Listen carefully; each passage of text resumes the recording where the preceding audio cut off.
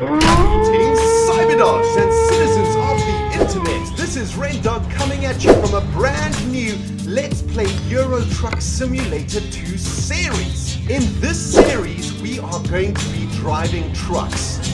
And that is about as much as I can tell you about this game, guys. A cyberdog out there recommended this game for me and I checked it out, and you know what? This game is freaking sweet. Damn. So guys, I hope you got your Coke, I hope you got your popcorn, because it is time to get behind the wheel of a sweet ass truck. It is gonna be freaking sweet. Right, so the first thing that we need to do, it looks like, is make a new profile, ReNDoG. I'm going to be the truck driver, ReNDoG, and we're going to have to choose a picture for ourselves. Whoa. Man, these dudes are ugly. Damn. I'm going to try to find someone that looks a little something like me, I guess. Looks like we can't use custom profiles in this game, but that... Ooh, look at this dude. This dude actually looks like me with a sweet ass afro. We're definitely going with that, man. Check it, that sweet ass fro. Oh man. Okay, next up. Man, that is awesome. I can't believe how much that actually looks like me. It's kind of scary. Right, we need to we choose our preferred truck design. Looks like we're gonna be going for cyberdog red. Oh yeah, baby, let's go for the majestic cyberdog red, man. That is awesome. Company logo, let's have a look. That looks very much like the Dogcraft Cyberdog World logo, does it not, guys? Definitely gonna go with that one, man. That looks exactly like the ReNDoG logo. What is up with that jazz, man? This game was made for us. Right, company name. Let's call ourselves Cyberdogs Incorporated, because all of you Cyberdogs are gonna be coming along for this crazy ass ride with me, man. All right, let's create this profile, baby. Let's get our asses into a truck. All right. Select control method, keyboard. We'll go for simple automatic, I think. I have no idea what any of this stuff is. I think this is if you have a steering wheel and pedals and stuff. I just have a keyboard, so we'll be going for the simple keyboard layout. Finish the wizard, please. Get my ass into a truck. Now, guys, I've heard some pretty sweet ass things about this game from many cyberdogs have emailed me and told me that this game is awesome. So I'm definitely going to give this a go. I hope you guys enjoy it. We're obviously going to start in London, the United Kingdom, because that is where I live. So we are going to start in London. Do you want to walk through the tutorial? Hell yes. Oh man, this is going to be epic. I'm guessing, I've always wanted to drive a truck, man. When I was a little kid and I saw trucks, I just thought they were the most awesome thing ever. And the name of this game is Euro Truck Simulator. So I am assuming it's going to be very realistic. And there is London. Whoa. It's a very clean London, guys. London definitely does not look like that. But there is the Gherkin. There is a building that is yet to be erected. Doesn't look like the Shard is there, but that looks pretty awesome, man. This game is looking kind of realistic. Let's have a look. What does it say here? At last you have the chance to experience your dream job, driving a truck. Yeah, that is a dream job for me, I must say. Your own transportation company is now open for business, but sadly you lack the money to buy a truck. For now, you'll have to work for other companies as a driver for hire. Alright, so we're working as a driver for hire over here, guys. Your task is to safely deliver a load of apples to Cell Plan Dock in London. Your employer has provided you with a vehicle and will cover all expenses. Don't let anyone down and arrive on time. Gotcha. So that is our mission. How easy is that? Okay. Oh, look at this. Oh, this is awesome. Check out my truck, man. Ooh, we're going to get a sweet ass lady up in there. Man, maybe we can get Beatrice along for the ride. Right, so E to start the engine. Now, I have looked at the keys already, guys, on the wiki, and apparently... one changes the view, so there's 1, 2, ooh, hello! There we go, we get a really sweet-ass view of our truck. That's looking pretty sweet. Checks, there is us inside there with our afro. Wait, I don't have an afro! Oh, that is just not cool. And number 3 is just like above view. Oh, okay, whoa, that's going to be impossible to drive like that. I think what we'll do is stick in the cabin for now. Let's just check. Yes, this is indicator. You can see I'm turning on the indicator there. Press E to start the engine. Bam! Oh, that is starting awesome. Okay, check it out, right? So that is indicate left, that is indicate right. Okay, guys, so what we're going to try and do is actually drive this bad boy as realistically as possible, right? Now, I consider myself a pretty good driver, so I think you guys are in safe hands. That doesn't look like the right way. And this is a giant ass truck. So let's see if we can actually get out of this parking lot without bashing into anything. This is obviously, this truck doesn't belong to us, so we don't want to scratch it or anything like that. There are other camera views available. See which one suits you best. Let's have a look. Well, I kind of like that one. This one is crazy. I'm definitely not going to be using this one. Right, it's time to make a delivery. Use Route Advisor to see where you are and where you need to go. So let's press F1. Oh, okay, awesome. So this is like a sat nav up in here, man. Check it out. Okay, awesome. Man, this is so realistic. This is sweet. All right.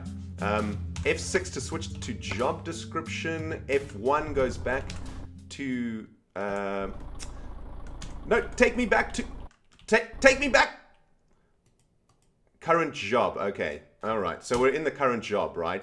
Oh, there we go. Okay, so there is the sat-nav. We are back into sat-nav action. All set to go. Follow the navigation towards your destination. All right, let's do this, guys. Euro Truck Simulator 2. I wanted to play this game because, you know, while we're getting ready for Minecraft Season 3, I wanted to play something that was completely different. And it doesn't get more different than this, let me say. All right, there's our left indicator. Let's make sure we look both ways for those of you guys who know how to drive. You know, you got to check both sides of the road before you cross, especially a motorway like this. There comes a car. Go, go, go, go, go. Oh, wait. Here we go. All right, there we go. Sweet, sweet. Oh, guys, I've forgotten to tell you, but I have installed some MP3s into my truck. The robots, the traffic light has just gone red. In South Africa, we call traffic lights robots. I know it doesn't make any sense, but I've installed some sweet-ass tunes into this truck. So I'm going to press R to go to the our MP3 player. Let's get these tunes banging, baby.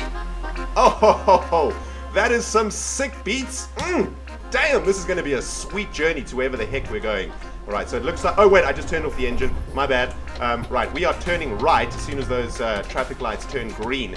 And, man, this is epic. Guys, what I thought I would do on the way to our current destination, looks like we've got... 0 miles to go? Oh, check, there is... Oh, wait. We've got to wait for the traffic to pass. Oh, this tune is banging. All up in there. Damn, I want to turn up the volume of this bad boy. Oh, damn right. That bass goes right into my soul, man. Man, surely they could have just carried all of this fruit across to this destination. I mean, did we really have to, you know... Did it... Enter the dock and find an unloading spot. Well, I would enter the dock if they would open the freaking gate. Oh wait, this is the wrong way. Okay, we're gonna have to... Sorry everybody, my bad. My bad. Lady, my bad. My bad. Man, she is angry. Damn. Alright, let's do this. Alright, there we go. Whew. Okay, there is the entrance. That was a close call. Oh, check out that bus filled with tourists. That's awesome. Alright, indicate left. We need to go into this yard over here. Here we go. Let's change our view just so that we don't smash into any walls. Oh, Lord. Alright, there we go. Sweet. Alright. Here is an arrow or something. Okay, there we go. Brake. Sweet. Press enter. Delivery has been made. Excellent. We got an excellent for that job completed. And we got 363 euros for that. Awesome. Okay, so I guess that's the end of the tutorial, right? Pretty basic tutorial, I must say. But for some reason, I'm really enjoying this game. I know it doesn't make any sense, but it's kind of fun. This is your headquarters. It is a pretty basic garage. It may not be much, but it's a start. Unfortunately, you haven't got anything to park there yet, so there are no trucks in sight. Once you've earned enough money and bought a truck, you will be able to move in the world freely and run your own business from here. Good luck! Okay, so that looks like it is our task, guys. There is my sweet-ass afro. Here you can see your progress. Okay, so that was the tutorial done. We have done the tutorial. I mean, these beats are pretty sweet, but I think they're kind of loud at the moment. Let's turn down that music volume just a tad. I like the UI of this game, man. It's really, really simple. All right, let's have a look at the job market, shall we? Get hired as a professional driver. No fuss. Everything is provided for. Just pick a job and drive. That sounds exactly like what we're going to be doing. Let's have a look here, guys. So, London to Rotterdam. Damn, son. That is pretty far. London to Rotterdam? My lord. We get 2,677 euros for that trip, though. 21 euros a mile. That seems pretty good. That's oranges, clothes, fertilizer, or plastic granules. Why don't Calais? Where is Calais? In France, right? Let's have a look. Where is Calais? It's down here somewhere, isn't it? Where is Calais? Calais? Man, I'm probably embarrassing myself, actually. Oh, there's Calais. Okay, so Calais is pretty close to London. I think we're going to go with the Calais one, right? Because Rotterdam is in the Netherlands, man. Rotterdam is freaking miles away. All right, let's take the gerb and let's get our drive on. All right, guys. So what I thought I would do, right, in this series, because obviously we're going to be driving a lot, right? What I want to try and do is tell you guys a whole bunch of sweet-ass stories, man. And I want to be telling you stories from you know, my experiences and from life and whatnot. And I may even start reading out some of your guys' emails in this show, because I assume we're going to be driving for a long-ass time. Let's have a look at our new truck. Oh, man, that is looking sweet. Check it out, man. All right, so we know how to get out of this jazz. We need to get our ass out of London. Now, if any of you have driven in London, you will probably agree with me that there is certainly more traffic in London than there is in this game. The traffic in this game does not reflect the true traffic of London. In fact, in London, it's almost impossible to move anywhere. It takes you freaking forever to do anything. Left indicator. Let's make sure there's no incoming traffic. Well, if there is, they're going to have to wait, because I got a giant ass container of fertilizer, I think. This is an incredibly explosive truck we're driving right up in here, man. All right, we're going to take a right turn at these traffic lights. But yeah, guys, that's what I wanted to do. I'm going to tell you guys a few stories, and I thought that I would start by telling you the story of the very first job that I got in London, right? And, you know, we're playing a game where my job is a truck driver. We're starting in London, so I assumed, you know, it would be a good idea to tell you guys about the very first job that I got in London. So I left South Africa after selling everything that I owned. I sold my car, I sold all of my furniture, my everything, man, to come and live in Europe, to come and start a new life in the first world. And it was a 12, 13-hour flight. And I got here, and the person that I was staying with, whew, my bad, the person that I was staying with was working, right? So I had to find my way from Heathrow Airport all the way to their flat. Oh, I'm on the wrong side of the road here, my bad. You know, all by myself, really. And man, it was pretty intense, using the tube system for the first time and whatnot. Oh wait, I have to obey the speed limit, right? I don't know what the speed limit is. I think it's 30 miles an hour. So let's make sure we don't go over 30, or we're going to get our ass fined. I assume there are cameras everywhere in London. So anyway, I got to this flat, and the person that I was working with, it was a girl. Okay, I know what you guys are thinking. It was a girl. And yes, it was an ex-girlfriend. Yes, yes, yes. You guys caught me. I didn't even have to tell you that. You guys worked that one out by yourselves. I know you did. Anyway, I was staying with her. Nothing happened, guys. The intention wasn't for anything to happen. We were friends, and I was staying with her, and she told me that I could stay with her in her flat, right? It's probably not good to be telling you guys this story while driving a giant-ass truck, but hey-ho. Right, we're at a traffic circle. Let's make sure we take the inside lane over here to show everybody that we are actually going around this traffic circle. Oh, this is another banger of a track. Damn! Anyway, so guys, I was staying in this flat and I started looking for a job, right? Because I came to England, I had to convert my currency, which in South Africa is a rand. And a rand is not a very valuable currency, let me tell you guys. It is not a very valuable currency at all. So when I got to London, all of my rands basically evaporated. And we're taking a left turn here. Let's make sure that we indicate. I think I'm going to change the view for a bit. And I needed to find a job quick, fast, and in a freaking hurry. And as most of you guys who live in England know, the first place to go is Gumtree. That's where you find jobs in the UK. And I think in America it's like Craigslist or something like that. Man, it is noisy out here, man. I'm going back to the cockpit so I can hear my sweet ass banging tunes. Damn. So anyway, I was on Gumtree looking for a job, and there was the job description. Want to make £100 a night? And I was like, yes. Do you have a good personality? And I was like, yes. Do you like working at night and having parties? And because I was younger, I was like, hell yes. And I was like, well, this has got to be the job for me, right? Checked it out, and what the job was selling tickets to clubs in London on the streets of London. So what I would literally do is go to Leicester Square at 11 p.m. at night and then try and sell tickets to people. Oh God! Braking! Braking! Must turn! Oh, I just got a ticket also. Oh, man, I just got fined. Just lost some cash. My bad. Well, it looks like we're on a motorway now, right? So now we can really get this truck going at full speed. But anyway, it was the graveyard shift that I was working, trying to sell tickets to clubs in London, right? And I phoned them up and I said, I've got a good personality. I think I'm fairly good looking, because that was also in the job description, must be good looking. I was like, I'm okay. I got a good personality. I like talking to people. I've got an interesting accent. Maybe that'll help me sell tickets. And the lady was like, yeah, you'll be perfect, man. You'll be amazing. You'll make so much money. You won't know what to do with yourself. It's all cash in hand. You don't have to pay taxes. We pay you on the night for your work. And oh, I got another fine.